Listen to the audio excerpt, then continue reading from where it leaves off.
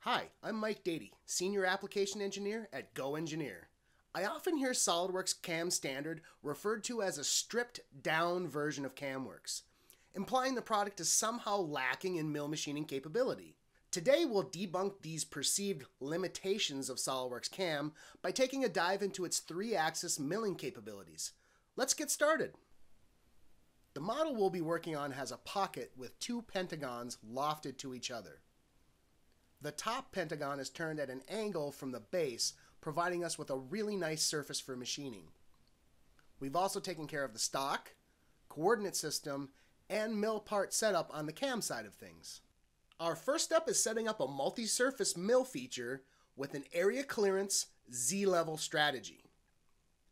The Select Adjacent Faces setting lets us pick the bottom face and radii, eliminating the need to zoom in for the small faces, which really accelerates the geometry collection for the feature.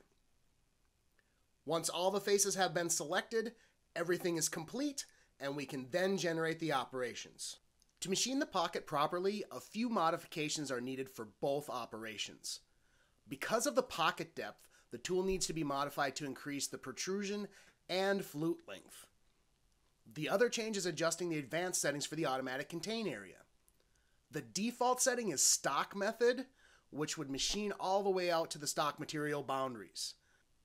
Changing it to outer silhouette will machine the XY boundaries of the geometry selected. The Z-level operation will require changes very close to the area clearance modifications. Once again, we'll adjust the automatic contain area to outer silhouettes, machining the proper area.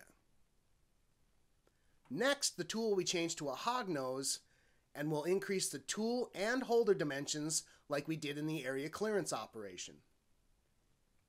Lastly, the end radius of the tool is reduced to match the fillet radius.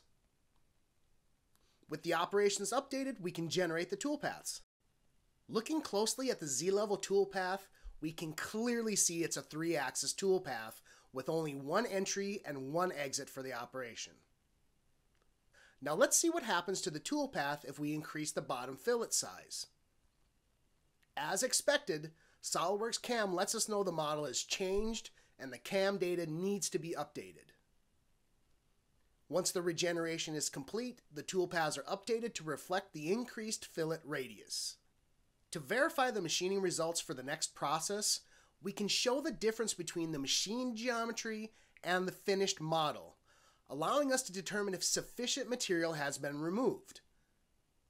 Since we're discussing the next process, it is also possible to generate an STL of the work in process, which can then be used as the stock material for the next operation.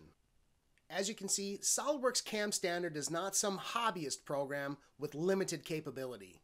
It can handle a large variety of milling needs and processes right out of the box, and we didn't even touch on the time-saving capabilities in the software.